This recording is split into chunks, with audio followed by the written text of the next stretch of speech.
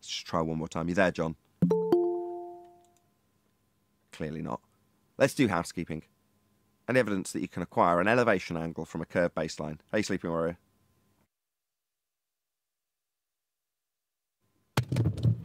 Hey. Just ask that question again, Nathan. Any evidence you can acquire an elevation angle from a curved baseline?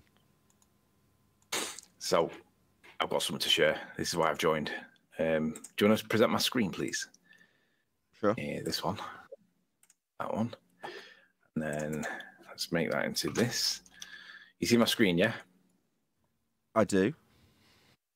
All right, so any evidence that you can have a curved adjacent next. What was your question? Any evidence that you can acquire an elevation angle measurement from a curved baseline? All right, so this is what I'm going to explore now, right? So obviously their geometry is Einsteinian, right? Because Earth's mass curves space-time. And because it curves space-time, it means that they haven't got any straight lines. Now, what they want to do is they want to use this kind of geometry to claim that they can measure angles. The problem is, like Nathan says, the curved adjacent, if they've worked out that they can't use the horizon as their datum point. So the straight line to the horizon that they call tangential, they call it the tangential plane, or whatever phrase that they want to use. They've worked out that they can't use that. So what they're doing is they're using the elevation angle from vertical now. So in the top of the lines here, I've got the line showing the horizontal. They've worked out they can't do that. So now they're based on the vertical. They're using what they call astronomical or celestial navigation or celestial astronomy or whatever they call this phrase. Think about the lines that they're applying. So they get the vertical because that's the only line that they've got that's straight, which is the vertical. But then no matter what they do, whether they call it a tangential line or an angle of elevation or whatever angle, and it doesn't matter whether they put it there or whether they put it here, the moment they put a line, that creates an angle that they claim, therefore makes their model work. The problem is because of Earth's mass, that's really what they need. Because Earth bends the geometry, they can't use Euclidean geometry. They can't use Cartesian coordinates to do anything with angles. So it curves the straight line. So the curved adjacent is caused by Earth's mass. And they've got to apply this because this is what Einstein says is the current model. And this is how they say Earth's mass curves space-time. So no matter what they do, the moment they try calling something a tangent, well, it's not a tangent, is it? Because it's curving because of Earth's mass. They don't have any straight lines. So what they're trying to do is they're trying to apply Euclidean geometry in a non-Euclidean space-time with non-Euclidean coordinates, and they're completely incompatible. You can't do it. So when you see them doing these kind of things here, they're calling all these, no matter how they word it, no matter how they label it, no matter what they call it, the minute they start putting straight lines and using angles, you've got to correct them and say, actually, it's curved space-time, your geometry, isn't it? It's non-Euclidean geometry that you're using because that's what your model says according to Einstein. So don't let them put any straight lines anywhere.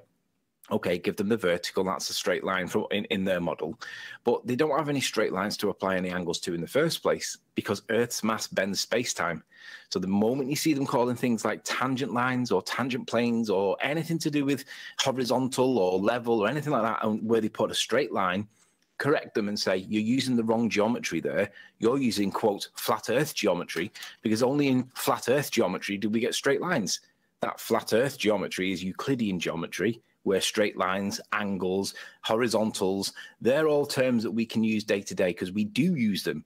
And then they'll make sure that they can't use them because that's our geometry that we use because we do use straight lines, we do use angles, we do use trigonometry to calculate distances, but they will not accept it. So make sure that they get their geometry used, which is non-Euclidean, which is not Cartesian, it's non-Euclidean coordinates, not Cartesian coordinates, and tell them that they can't get any angles. So to answer Nathan's question, how do you get an angle from a curved adjacent? You can't. Why? Because it doesn't work with their geometry of their model. Their geometry is non-Euclidean, no straight lines. That means no angles. It means no horizontals, no tangentials. Nothing works on their geometry because their geometry's got curves everywhere. So they can't get any angles, any curves. Everything's upside down and mashed up for them. It doesn't work. But that's not our problem. They need to use our geometry, and they need to use straight lines to get angles and then make claims based on that. But that's flat Earth geometry. That's Euclidean geometry. Welcome to flat Earth. Can you go back one slide? Good job, by the way, Anthony. It's another angle. Obviously, up until now, we've focused on the geometric aspect of the Earth curve tangent point. You're now focusing on the pseudo-Riemannian four-space-time bending, which causes the same exact problem. They don't have any straight lines to acquire an angle.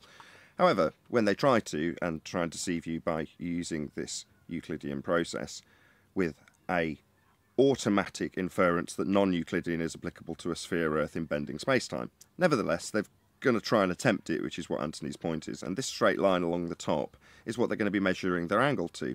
Well, this straight line is the baseline, and it's going to be in reference to the star's position. In other words, if the star was here, that's where you're measuring the angle to. That's where you're going to plot its position, 90 degrees to your position. So you've got this star along this baseline. Again, we're back to Dingleberry Earth, no reference whatsoever to the actual angle measurement that's going to be taking place on a flat plane. And all they're trying to do at the moment is justify how they can acquire and have and use this flat plane and maintain a sphere belief. The way they've done it is by saying tangent. Anthony's debunked their tangent by way of pseudo-Riemannian four space-time bending. We debunked it in 2020 with the Black Swan. They don't have any straight lines, it's all refracted. Further to that, the baseline itself is all curved. It fails on every single part as soon as you go to celestial navigation. Now let's show how it's actually done. So this is a diagram that is akin to, go back one frame, Anthony. This line along the top with an angle being measured. This is you with a sextant measuring an angle along a flat baseline. Must be done in both models this way. They just say, oh, we get that straight line 90 degrees to our zenith position, even though you don't have a zenith mirror in a sextant, but I digress. This is how it's actually done. That line is in reference to this triangle and this baseline to the GP of the star along a flat plane, so you can measure the angles. It's the only way it can be done. Celestial navigation proves the Earth is flat.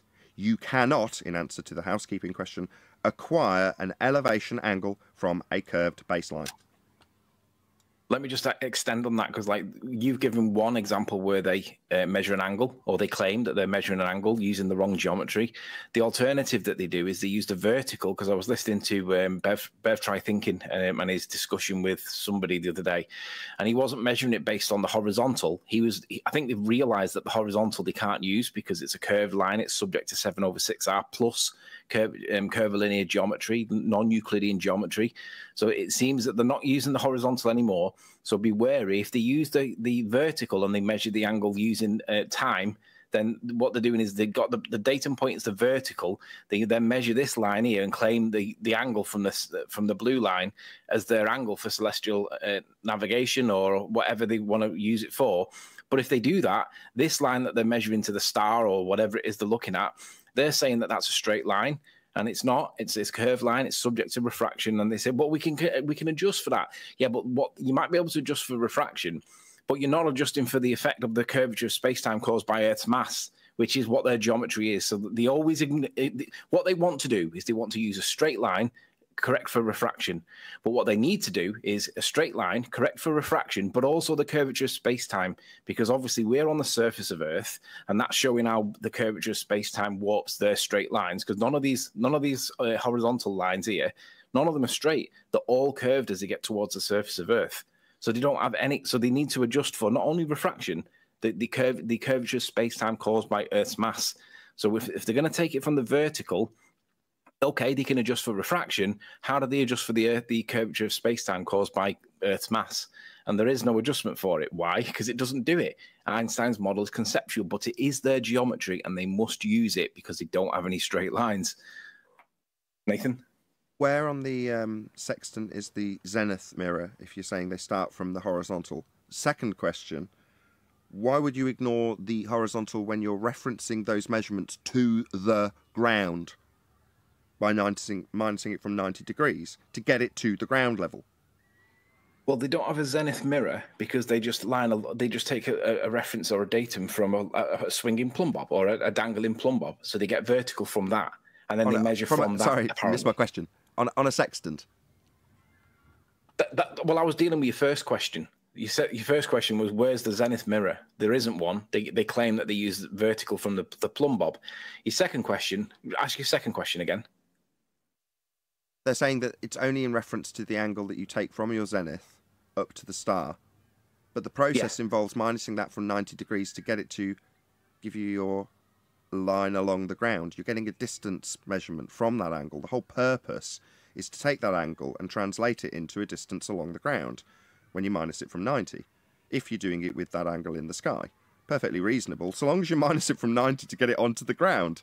And again, that's the parallel line that runs with this line, the one that they try and justify by saying, oh, well, it's a massive, infinitely expanding tangent plane.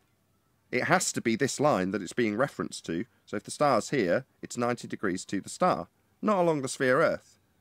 Not using curvilinear geometry, also to speak to your point. But my point is, if you're saying they've measured the angle in the air, for what purpose? We're not measuring to get angles to stars, we're measuring to get the GP on the ground. That's right. All I'm saying is that I've heard them explain it both ways now. I've heard them referring it to the vertical as the datum point rather than the horizontal, and I've heard them referring to the horizontal as the datum point and calling that a tangential plane or a tangential line or whatever word they want to use to describe it. But describe it being a plane, Anthony. It, when they say a tangential plane, the tangential plane, is a flat baseline, flat Earth that will correspond to the measurements they make, won't it? Just tangent to a sphere. But in their geometry, it's not a flat. Look, this is that next slide. In their geometry, that flat line that they're saying is a tangential plane or whatever word, it isn't a tangential plane because a tangent is a straight line touching a circle, not a curved line in non-Euclidean geometry. That's the point I'm making. And the line of sight that they might want to utilise if they say, oh, well, when we look through a sextant, we just have a straight line to the horizon we're measuring. They don't have that either. Black swan, all lines are refracted at a standard rate of r. So they're screwed from every single angle. This is an extra one, which I really appreciate, Anthony. Thank you very much. Right. Yeah, one sec. So when they line up to the star, so I'll use it in their models to show you how stupid it is. When they line up to this star here or one of these stars over here somewhere, that, like Nathan says, that is a curved line because of the curved geometry that they must use. Well, that's not our argument. That's their geometry. But they want to steal our geometry, call it flat Earth geometry, but it's actually the geometry of measuring angles. So they can't measure any angles using their nonsense geometry. But that's unfortunately why they don't like Einstein, because they can't measure angles with it. But guess what, guys? He is your Elmer Modder. He is your key person. He is the current position in science. Guess what? You can't measure jack with it. Go on, Brian. Yeah, this comes from them not understanding something. What they're attempting to do by taking this angle off the vertical, right, is it's just begging the question, but it means they don't understand. The horizon mirror goes to your horizon, and then, besides any other nonsense, but well, I'm not talking about index corrections or anything else. I'm talking about their mathematical dip correction, any of this rubbish. The only real life correction that happens after that is the height of eye correction, which brings the vertex from the eye line down to the water underneath the boat. Right, that gives you your 90. It gives you an angle coming from a 90. It's a Pythagorean right angle. It's along the surface of Earth. What they're trying to do is just send a line up off of the zenith, right, off of their zenith, the observer's zenith. And then what they're trying to do is pretend that they're using a bubble sextant and things like that on board a ship. You don't use a bubble sextant on a ship, and you only use an artificial horizon when it's very calm and there's a lot of fog. That's the only time you're going to use it, because you can't use it other than that, because the boat will be moving around too much. So what they're doing is they're trying to mix in the types of sextants they're using. You don't use a sextant. You don't use a sextant like you'd use on a ship in an airplane. Why? Because they're not designed the same way. One is designed for an airplane. One is designed for a ship. Like these, but there's a small portion of them that know better and they're just lying. Then there's a huge portion of them that are underneath them people who just believe any rubbish. And that's what we're dealing with. They don't know what they're talking about. So I've put here, ensure that they always use bendy horizontals in their bendy coordinates and pounce if they claim tangent, angle, or perpendicular. I'm going to add to that a bubble level, because that is right. They will claim a bubble level gives them a tangential plane. Well, their tangential plane is curved when they use a bubble sextant, because the curvature of space-time caused by Earth's mass is bending that straight line that they're calling a tangential line. So, yeah, you can use a bubble sextant, but the minute they do, point out that they don't have a straight line for measuring an angle with a bubble sextant if Earth's mass is bending space-time, because it's a... It's not really a win. What? They're saying they establish a tangential plane with a bubble. That's a levelling device. So they've established a level plane. And then they're claiming Dingleberry Earth is dangling beneath that plane that they've established with a tool used for establishing a plane, a horizontal level, a levelling tool, a bubble sextant. So they're establishing a plane and just mildly linking it to their belief in a sphere by calling it a Dingleberry tangent point dangling below the plane they're actually using, Anthony. You're right, but when they say tangent, even if they're begging the question and like you're saying, the Earth dangling below, that tangent line is a straight line, isn't it? But in their model, it isn't a straight line, so they're calling it a tangent line. No, I agree. No. I completely agree. I'm just pointing out they haven't got the straight line. benefit. You're saying when they claim that loose connection to a sphere dangling below the flat plane, we're actually going to be using, we're going to be using Euclidean. So we can't be using spherical. But they've still got one dangling below, and you're saying, well, they say tangent. Well, they haven't got one when you reference their gravity and pseudo-Riemannian space-time bending. I say they haven't got one because the light's all bending at a standard rate of R always. What is it, no Atmo day? So Exactly. So, no, you haven't got that loose connection. So what have we got left, Anthony? After we debunk their tangent point, which was debunked in 2020, Black Swan, and now you're debunking it further with their own version of gravity, nonsensical pseudo-force space. Wonderful. What are we left with of the tangent Well, we're left plane? with an arc line to the target, whichever star you want, you've got an arc line there. And whether you measure that against a bubble level, which gives you a horizontal that curves in their model, which is useless for measuring a line, you've got a curved line here, and you've got a curved line here, or you haven't got any way of measuring any angle, have you? You're going to have to use. Yeah, okay, I got that all. I got all that. My question though, what have you got left? They say, no, I've got a straight line with that we're going to use and navigate on and get angles with, and a Dingleberry Earth attached by a tangent. So we've got a tangent plane. If you have just done, and I have just done, and we have just done, debunk the tangent, what are they left with when they are claiming a tangent plane? Diddly squat. No. He's just missing the point the second time. I'm going to have to tell him. No. So what they've got left from their version of this when they use our flat Earth trig that you've just explained and justified the use of it with Dingleberry Earth dangling by a tangent, they haven't got the tangent part of the tangent plane, but they have got the... Plane. Yes, finally, we got there. Yes. So the plane bit, definitely used by both sides. The tangent bit, debunked on all counts, on all sides. One with what you've got on screen now, and one with the refracted, always bent through sphere-shaped air light that definitely isn't giving them a tangent either. What's that? They say tangent. What's the tangent point touching? Oh, yeah, the geometric horizon. That's Earth curve, by the way. What's that you say? It's refracted to a non-geometric, non-tangent-based point beyond the oil rigs. So definitely not a straight line for a tangent plane, then. So what we left with? Not the tangent bit, just the plane. And what do you know? Correct. When you actually do this process, that's exactly what you need to measure an angle, and it works every time. No conversions from a sphere required, just a measurement of an angle. That's all that's done. Whether they use a bubble sextant or any type of sextant, they have to have a horizontal. So they can't bend it. It has to be a horizontal. There is no way around that. That's the way it works. That's the way it has to be. No, but I've seen them. Yeah, one second. Just like, I know you've seen them bullshit on. Sorry for the language, but that's what they're doing. You can't do any of that.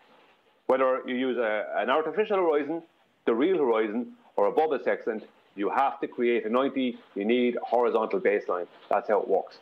Yeah, but hang on. One small other thing to say. As soon as they talk about anything to do with a tangent plane, they are then admitting that they can't do this process on the surface of the globe. And that's all that matters, really, isn't it? Yeah. The minute they make anything that's a straight line, ever, or claim the word angle, it's over because they're using straight lines to get the angle. So the minute you hear level or straight line or angle or perpendicular or any of the Euclidean reference points that we use for measuring angles, they're using flat earth geometry, otherwise known as Euclidean geometry, to make claims about their model.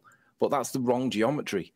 But I did hear, just to address you, Brian, Professor Phil, Phil Bell, I was arguing with him because he claims that he can measure an angle from vertical, which is true, but he doesn't accept that when he measures the angle using the protractor or whatever device he wants to use, from vertical, if he measures an angle to a star, he has to adjust for refraction, which he says that you can do with the almanac, but he doesn't account for the Earth's mass warp in space-time, and that's the bit he's got to adjust for to be able to use an angle, and he has no idea how that works, but he ignores it anyway. So, meanwhile, celestial navigation does none of that. It takes an angle to a body and plots out the position below with a 90 degree to your position using this method. This would be celestial navigation.